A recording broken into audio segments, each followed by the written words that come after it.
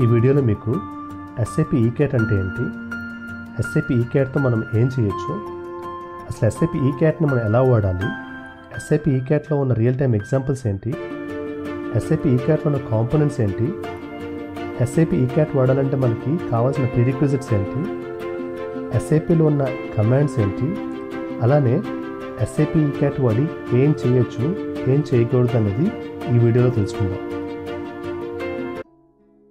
SAP eCATT అంటే extended computer aided test tool. ఇది SAPలో ఒక టెస్టింగ్ టూల్ అనమాట.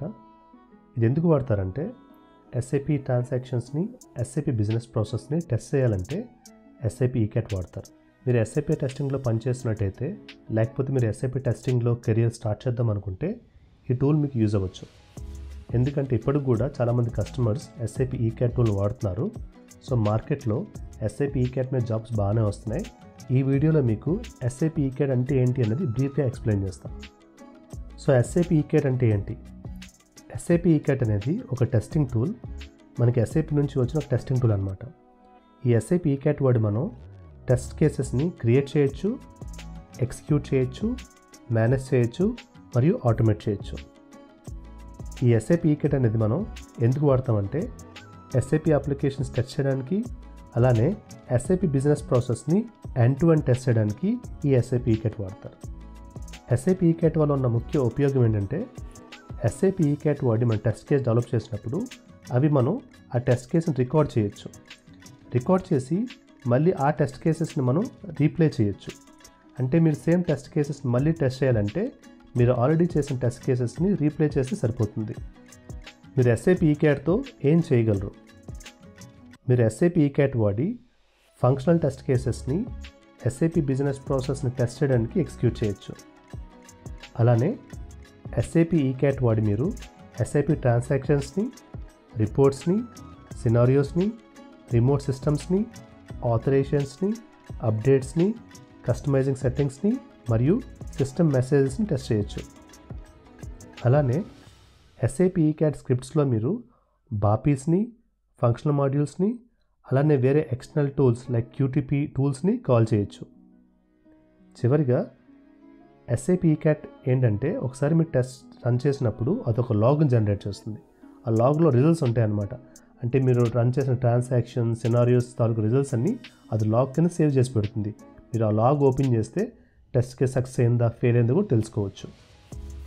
మనం SAP eCATTని ఎప్పుడు వాడతామంటే రిగ్రెషన్ టెస్టింగ్ చేయాలనుకున్నా, డేటా మైగ్రేషన్ చేయాలనుకున్నా, ఇంటిగ్రేషన్ టెస్టింగ్ చేయాలనుకున్నా, అలానే లోడ్ టెస్టింగ్ చేయాలనుకున్నా, బిజినెస్ ప్రాసెస్ టెస్టింగ్ చేయాలనుకున్నా, అలానే ఏదైనా SAP GUI స్క్రీన్ని ఆటోమేట్ చేయాలనుకున్నా ఫర్ విండోస్కి, అలానే SAP web dyne pro for web app స్క్రీన్స్ని record చేయాలనుకున్నా, అలానే ఓడేటా సర్వీస్ని టెస్ట్ చేద్దాం అనుకున్నా, చివరిగా ఏంటంటే మీరు ఒక టెస్ట్ కేస్ని స్కెడ్యూల్ చేయాలనుకున్నా సరే మీరు SAP eCATTని వాడచ్చు. రియల్ టైమ్ ఎగ్జాంపుల్స్కి వచ్చేసి SAP eCATTతో మనం ఎటువంటి సినారియోస్ ఇంప్లిమెంట్ చేయాలనుకుంటే, for example purchase order creation చేయొచ్చు, ఎంప్లాయీ ఆన్బోర్డింగ్ టెస్ట్ చేయొచ్చు, అలానే ఇన్వెంటరీ మేనేజ్మెంట్ టెస్ట్ చేయొచ్చు.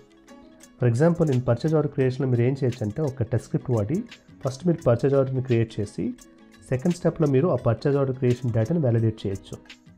అలానే ఎంప్లాయీ ఆన్బోర్డింగ్ వచ్చేసి మీరు మొత్తం ఎంప్లాయీ ఆన్బోర్డింగ్ ప్రాసెస్ని ఎండ్ టు ఎండ్ ఆటోమేట్ చేయొచ్చు.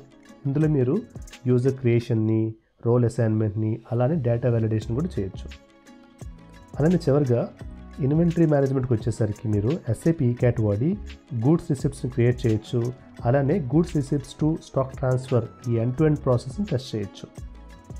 ఇది మీకు ఎగ్జాంపుల్స్ అనమాట. అలానే SAPలో ఎనీ ప్రాసెస్ని, ఎనీ ట్రాన్సాక్షన్ని మీరు ఈ SAP eCATT కూడా టెస్ట్ చేయొచ్చు. ఇప్పుడు మనం SAP eCATTలో ఉన్న కాంపోనెంట్స్ గురించి తెలుసుకుందాం. SAP eCATT అనేసరికి మొట్టమొదటిగా మీరు తెలుసుకోవాల్సింది ఏంటంటే టెస్ట్ కాన్ఫిగరేషన్. టెస్ట్ కాన్ఫిగరేషన్ అంటే ఏంటంటే ఇది ఒక కంటైనర్ ఆబ్జెక్ట్ అనమాట.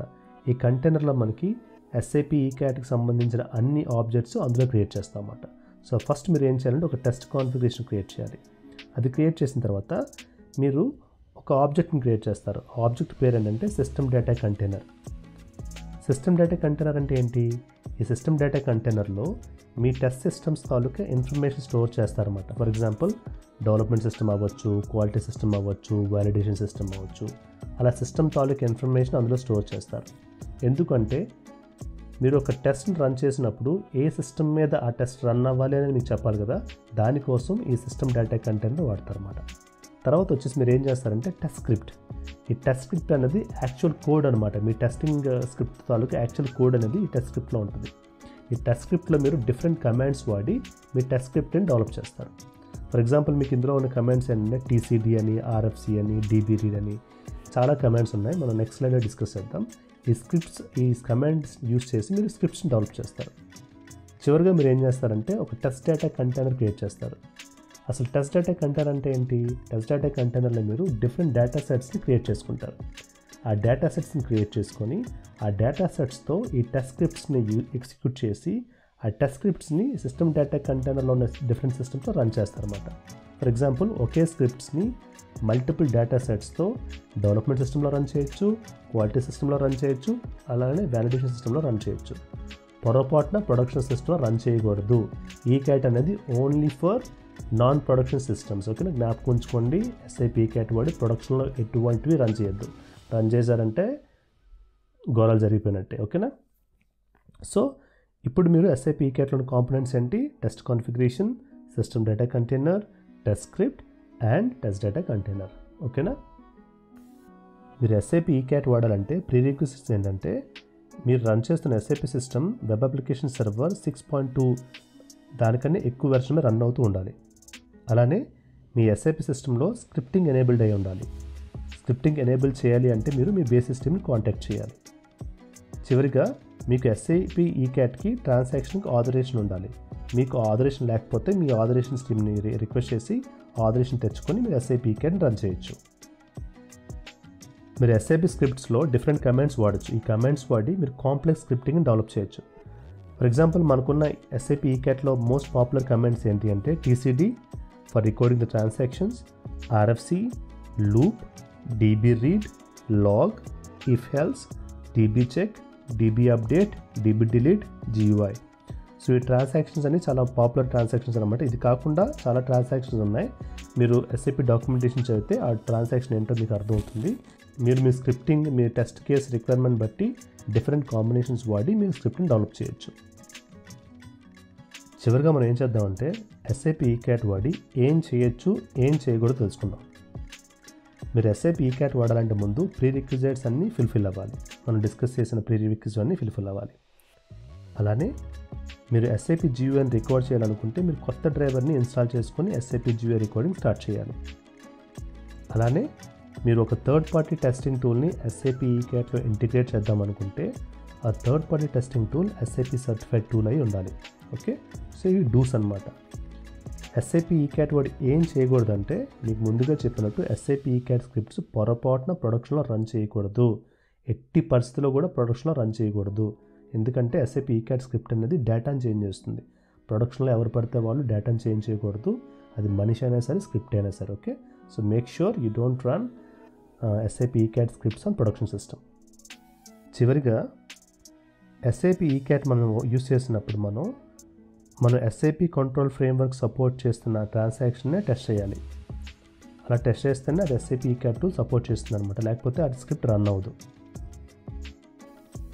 ఇవి SAP కోసం ఫండమెంటల్ డీటెయిల్స్ అనమాట. నేను చాలా ఏళ్ల క్రితం SAP eCATTలో ఒక ప్రాజెక్ట్లో వర్క్ చేశాను. ఆ ప్రాజెక్ట్లో వర్క్ చేస్తున్నప్పుడు నేను ఒక డాక్యుమెంట్ క్రియేట్ చేశాను. ఆ డాక్యుమెంట్లో ఏం ఎక్స్ప్లెయిన్ చేశానంటే ఒక SAP eCATT వాడి ఎలా scripting end to end develop చేయాలో నీకు అందులో చెప్పాను అనమాట. ఆ డాక్యుమెంట్ నేను నా గిట్హబ్లో అప్లోడ్ చేశాను. ఆ లింక్ నేను డిస్క్రిప్షన్లో పెడుతున్నా. మీరు SAP eCATT నేర్చుకుందామన్న, స్క్రిప్టింగ్ ఎలా చేయాలో తెలుసుకుందాం అనుకుంటే ఆ డాక్యుమెంట్ డౌన్లోడ్ చేసుకుని మీరు ప్రాక్టీస్ చేయండి. ఎందుకంటే SAP eCATTకి ఇంకా వాల్యూ ఉంది మార్కెట్లో. మీరు నేర్చుకున్నట్టయితే మీరు SAP టెస్టింగ్ స్పేస్లో ఎక్సెల్ అవ్వగలుగుతారు. సో చివరిగా మీకు వీడియో నచ్చినట్టయితే లైక్ చేయండి, నా ఛానల్ సబ్స్క్రైబ్ చేసుకోండి.